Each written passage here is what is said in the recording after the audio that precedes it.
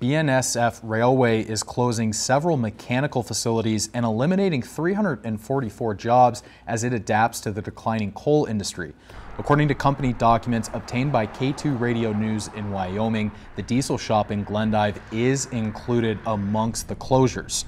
2 Wyoming mechanical facilities, one at Donkey Creek and one at Gersey, will also close permanently. Those 2 closures alone will result in the loss of about 122 jobs. Donkey Creek will close on July 5th, while Gurney and the Glendive diesel shop will cease operations on July 7th. The vice president of the BNSF Mechanical Division did say that a portion of the employees will have an opportunity to transfer.